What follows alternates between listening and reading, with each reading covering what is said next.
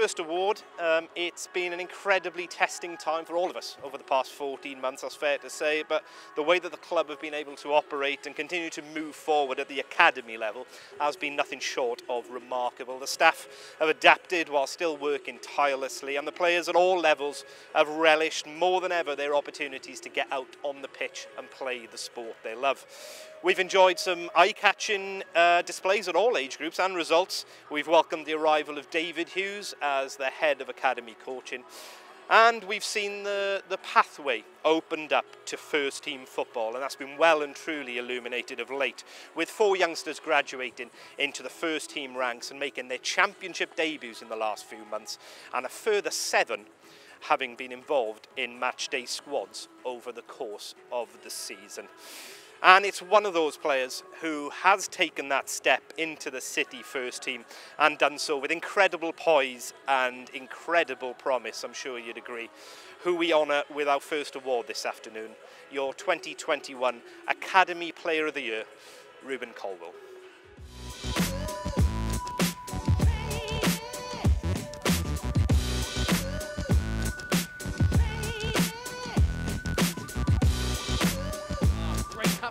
What a goal!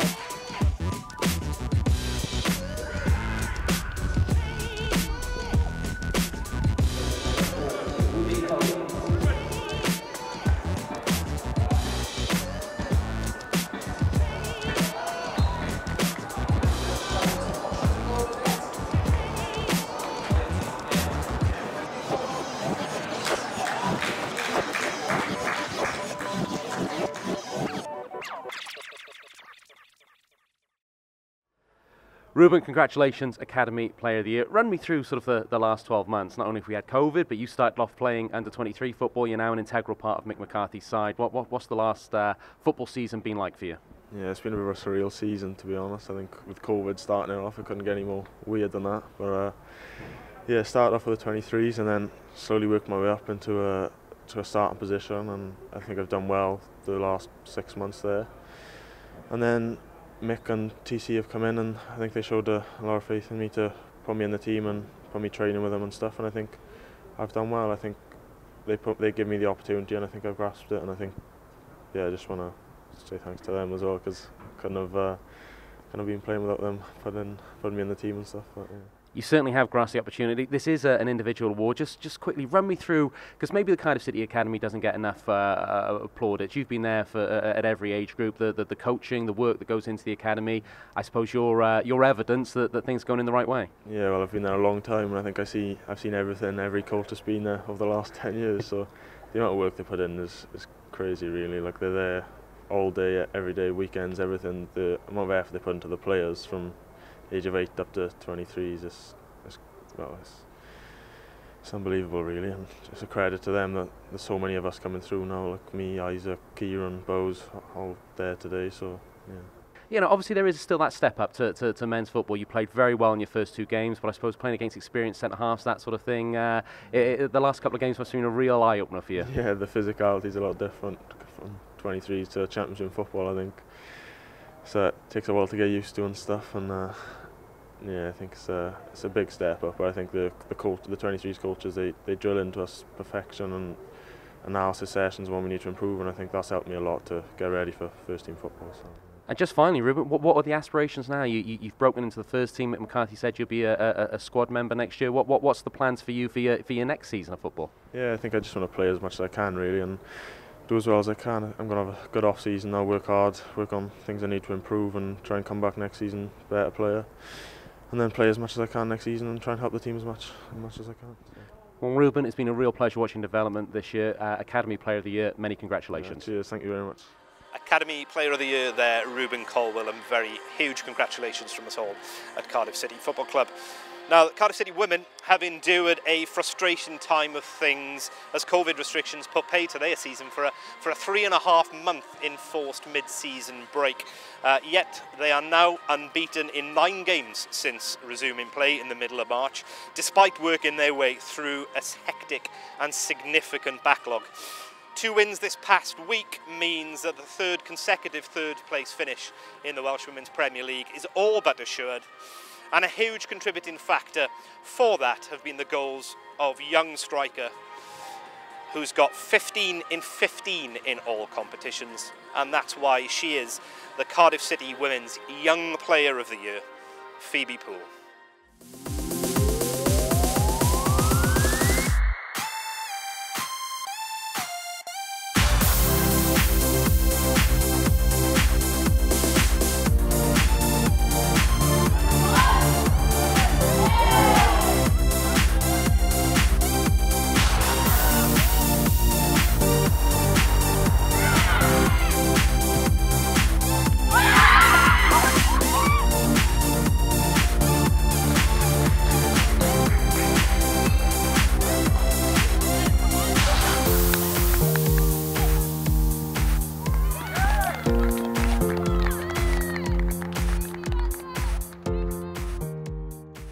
Congratulations on being named Women's Young Player of the Year.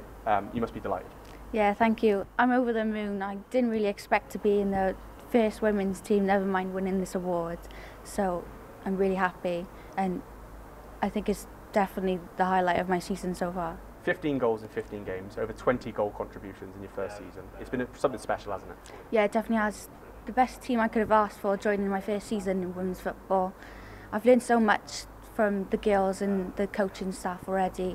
I'm learning every game and every training session. I couldn't have asked for a better team to join. It's 16-year-old Phoebie Poole there, a remarkable young woman going great places in this game. Now, the Player of the Year for the women's team has had an even greater impact on the side, and that's why she's about to pick up her award, obviously. Yet, she's done so in a very different area of the pitch. She's the team's captain, their leader, and their absolute rock in defence. Cardiff City Women's Player of the Year for 2021 is Siobhan Walsh.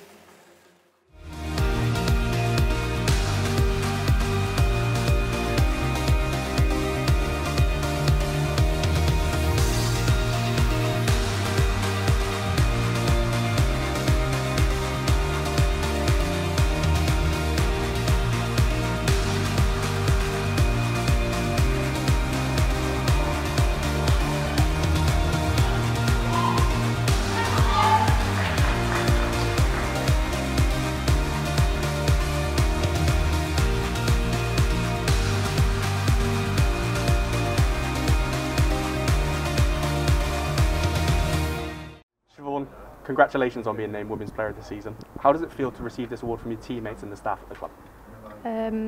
I wasn't really expecting it. I think there's plenty of other girls who could have won it this season, so I'm just grateful that to have received the votes from obviously my teammates and the coaches as well. You've been with the club a long time now and led by example as the captain.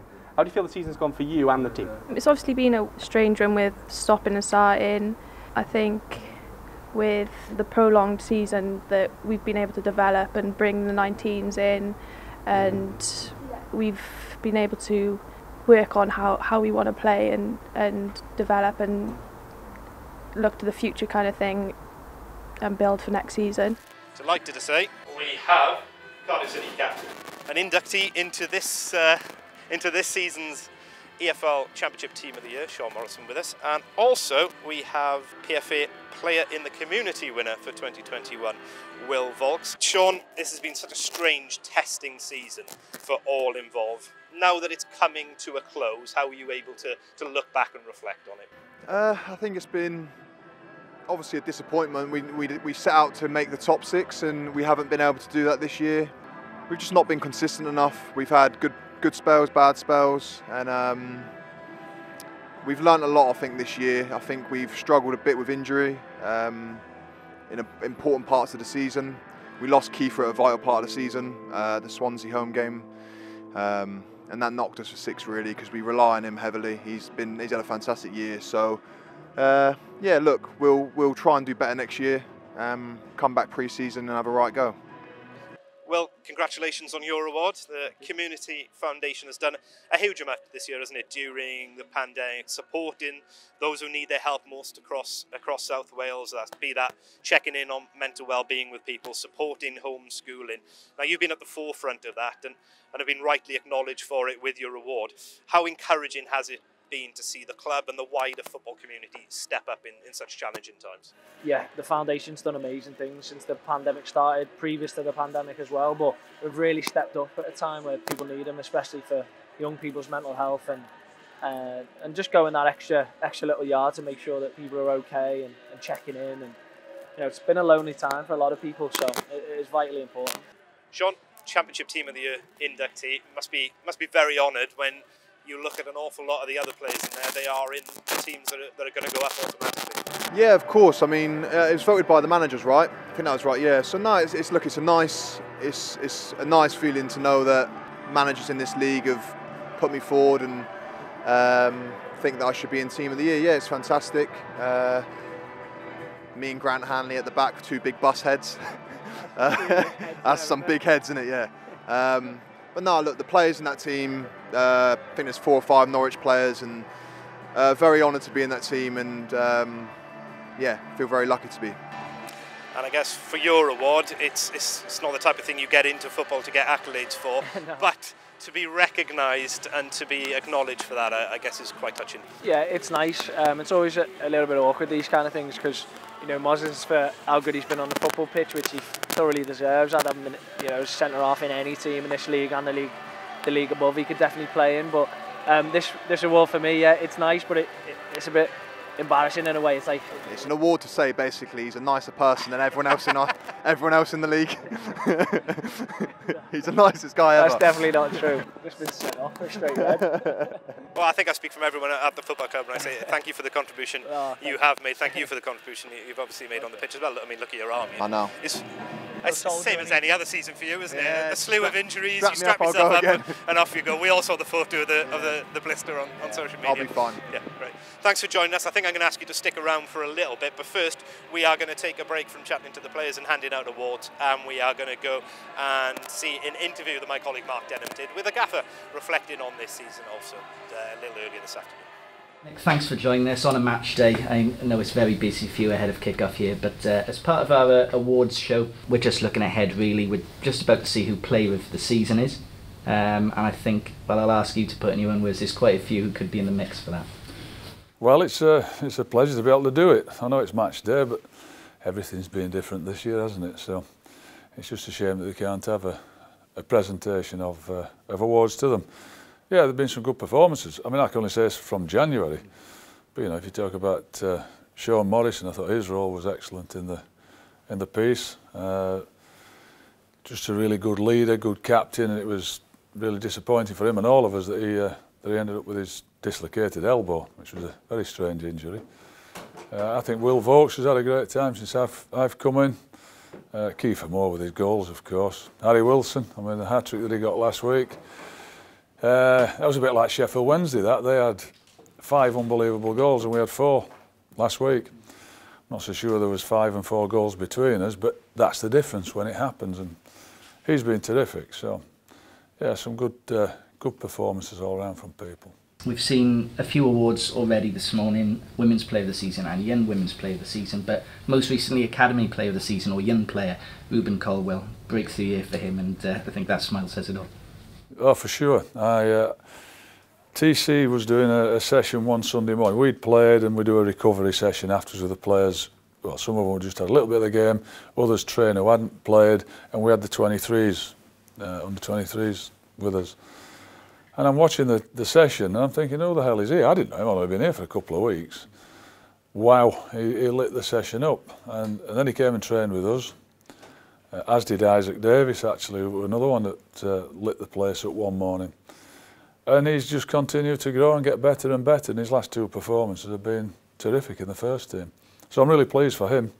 He looks like being a really good player for Cardiff City. A couple of auxiliary awards, not club awards, but EFL awards as well. Sean Morrison named in Team of the Season, we've touched on him already, and Vaulks for his community work, Community Player of the Year in the country. That says a lot about him as a man, doesn't it?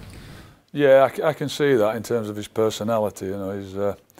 He's very inclusive. It's about the team. He's very caring, quite clearly with the award that he's got, and we should congratulate him because he just had him and his partner just had a baby, so that's congratulations to him as well. And to win that award, I think it just shows how he he's integrated into this Cardiff society and helping other people that are probably less fortunate than him.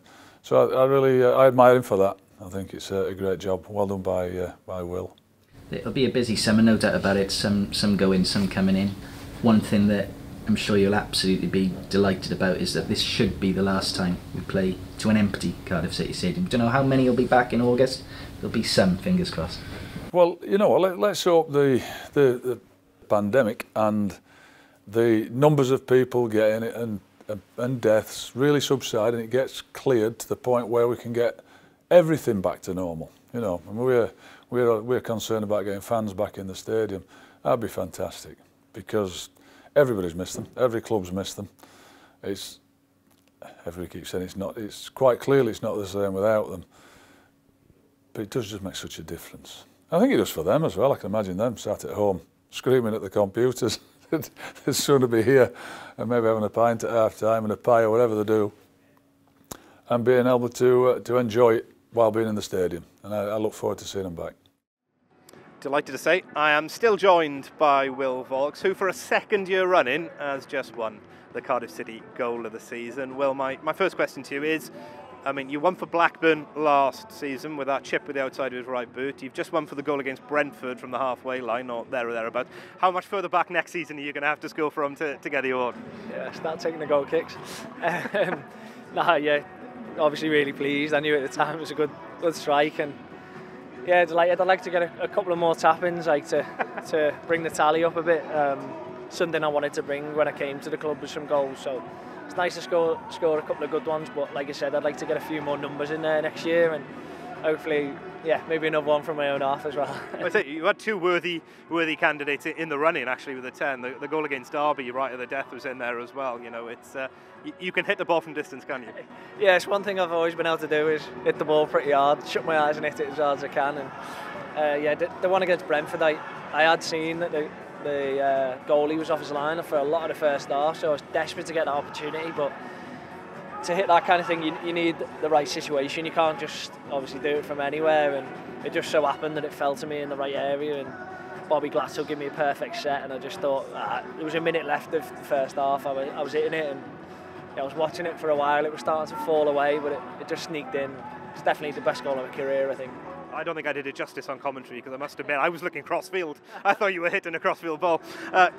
So we were thinking, I was reflecting with Sean on the season and how it's been. Do you think it would have had an impact if the fans were in attendance for that goal? Well, yeah, it would have been nice. Yeah, I think the place probably would have been quite loud at that point, and it was really disappointing actually not to win that game. I scored another goal. That's the first time I've ever scored two in a game in that game as well, and we got beat 3-2 in the end, so that took the edge off it a bit, but it's nice to reflect and enjoy it again, I guess. Well, thank you very much. Congratulations on your award again for the second year running. Will Vaulks, you have won the Cardiff City goal of the season. Thank you very much. Now, just the one award remaining, and that being the club's illustrious player of the season. Now, despite the struggles of such a unique season and the disappointed of just missing out on the playoffs after such a valiant surge up the table following Mick McCarthy's arrival earlier this calendar year, there's been no shortage of candidates for this award once again. City produced some stellar attacking performances throughout the course of the campaign, especially at home, where they've put a number of teams to the sword. They've scored 3 or more on 7 occasions.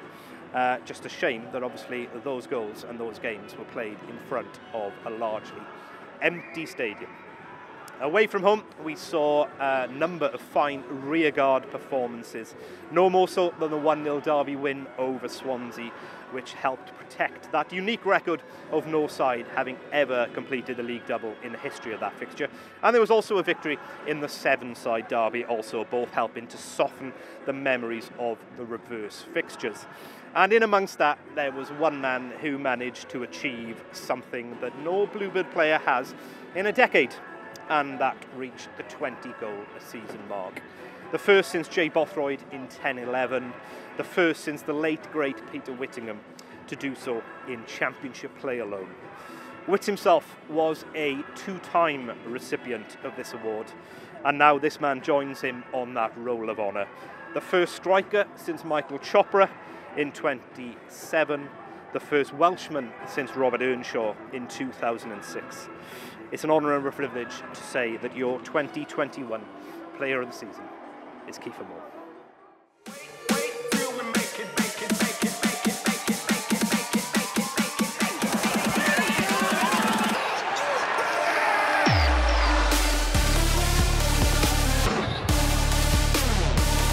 Kieffer Moore!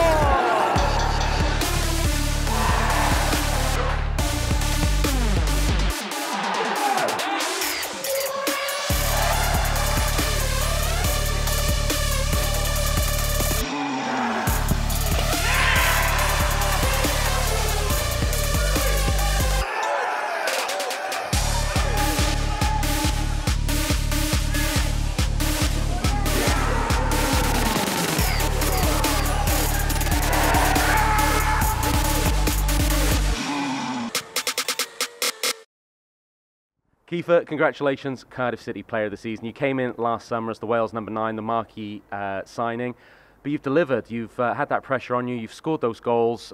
You must be buzzing about this year. Yeah, I'm buzzing. You know, always personal awards are always nice, and to hit some targets I set out for myself at the beginning of the season has been really good. And you know, I only can thank everyone who voted for me to win Player of the Season.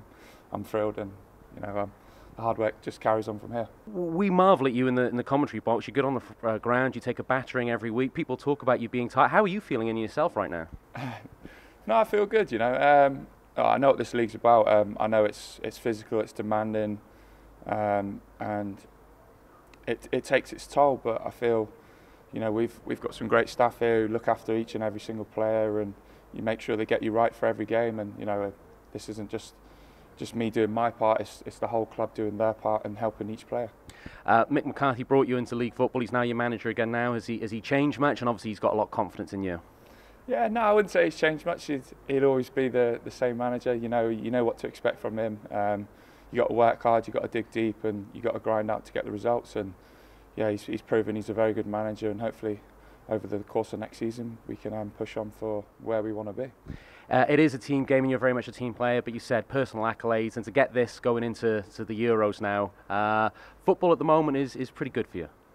Yeah, you can say so. Yeah, I mean, yeah, I'm you know what, I'm just loving my football here, and that was one of the main reasons I wanted to sign here. I knew a lot about the club, and I knew I'd thrive here, and obviously to get this personal accolade before going to the Euros is, you know, just another little confidence booster for me. So I'm going to take every bit to the Euros and, you know, have a successful campaign there.